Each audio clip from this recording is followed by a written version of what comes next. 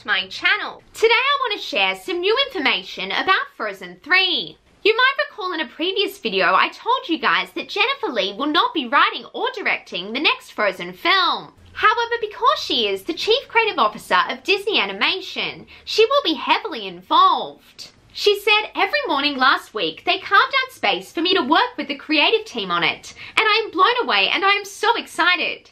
I don't know what I'm doing on it yet. I'm not doing nothing, except doing what I do now, which is we work on every project as a team and I'm there with creative.